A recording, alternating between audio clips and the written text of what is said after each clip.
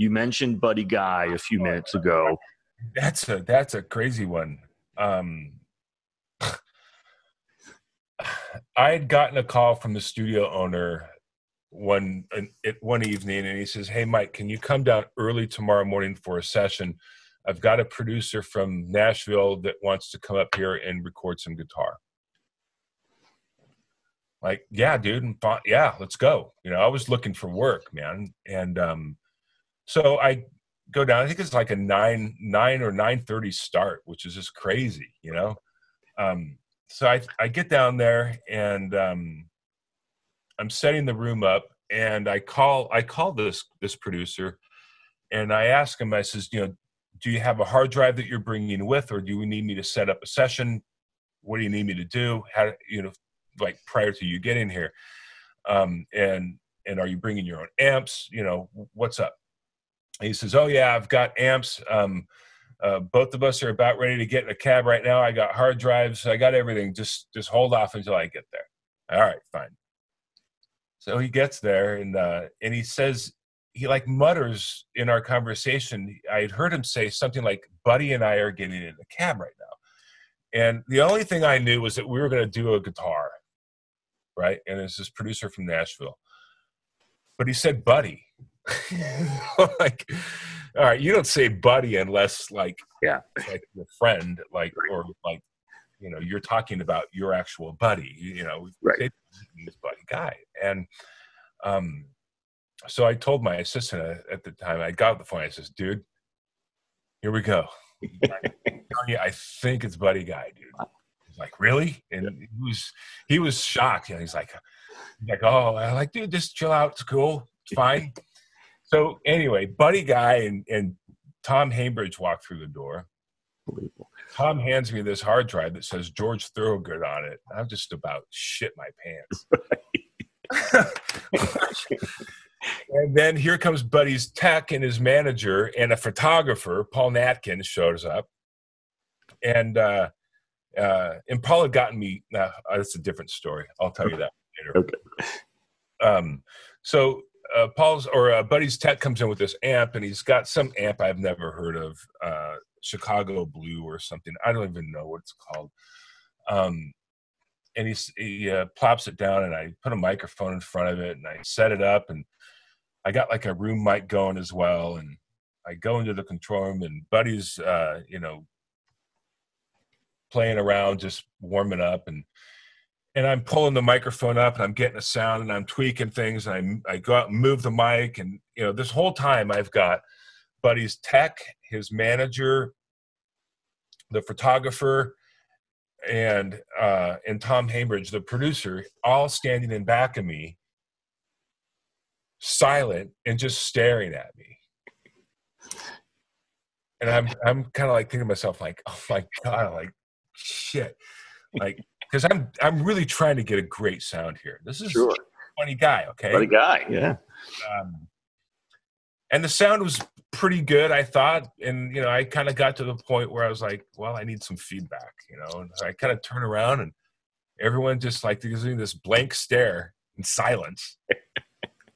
And I'm waiting for somebody to be like, "Hey, dude, that sounds great." Right. Nobody says anything. I says, "Well, what do you guys think?" They're like, "Well, it sounds like Buddy."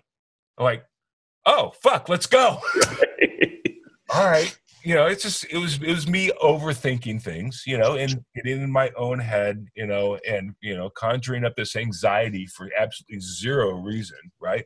But, I do it to myself a lot. And I think a lot of people do it to themselves. Sure. Out of the ordinary. Right.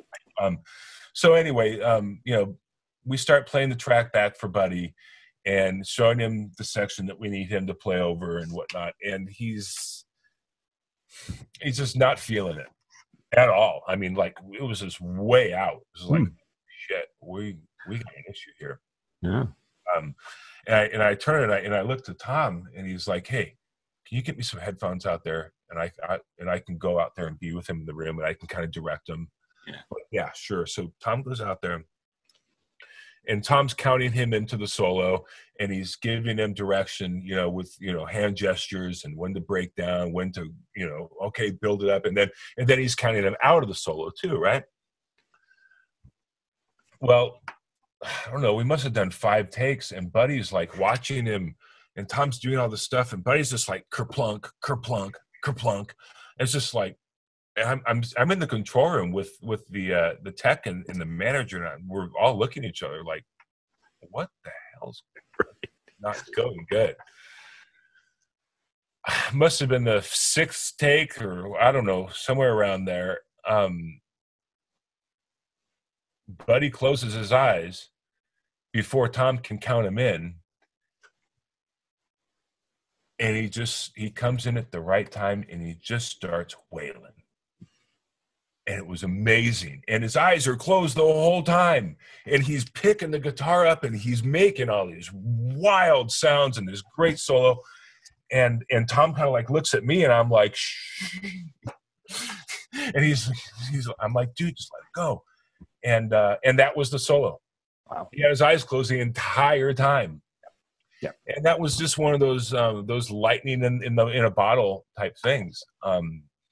And that song was High Heeled Sneakers, I believe, is the first song on George's last record. I think it's 2012, Michigan Avenue, South Michigan Avenue. It's the old address of the old Chess Records. Yeah. Named the record. So this was Buddy playing a solo on George Thorogood's album. Yep. Then here's another interesting thing. This one really blew me away. Is after we were done with that, Tom hands me another hard drive, and it just says Quinn on it, right?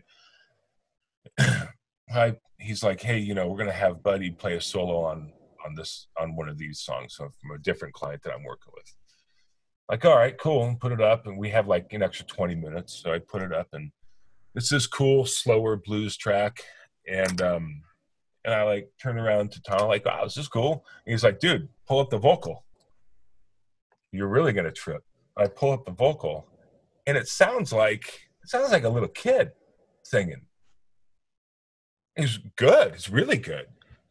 And I look at Tom like, what? He's like, that's who's playing the guitar. And the guitar was like crazy good. Like, I had no idea. I mean, some of these licks that were coming out of the speakers were really, really great. And Tom says, yeah, this kid's, 10 years old. And Buddy and he have like kind of like got this thing. And, they've been friends for a while. The kid's been jamming with Buddy, and Buddy's going to play a solo on this song. So we do it and whatnot. And, the session's over with, and I don't know, it must have been a couple months later, and I see this video of this kid, Quinn Sullivan. This is who it is, right? You know this kid who it is now, don't you? Yeah, I think so. Oh, you should look him up. He's like Buddy Guy's little prodigy right now. Quinn's parents brought him to one of Buddy's gig when Quinn was like 7 years old or something, right? And Quinn was playing guitar. He's a huge Beatles freak. He's a huge fan of Buddy. He had this polka dot guitar strap. He's this little kid. And he went up there and he started jamming with Buddy. And Buddy was like, what do we have here?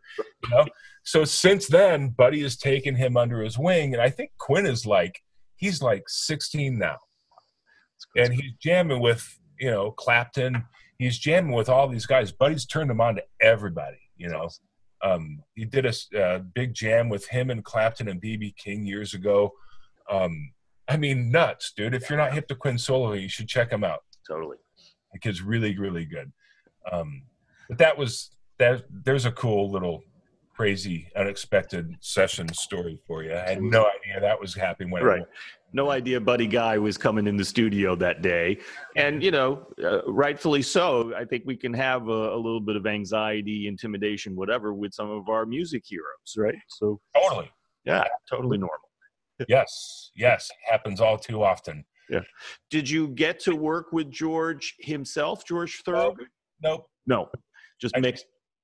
Which would have been nice, but at the same time, Buddy Guy would have been the star in my eyes in that session, if regard. Right. Exactly. Yeah. You had Hendrix there. That's it. Shadow Buddy on that particular day. Right. Exactly. Yeah. Awesome.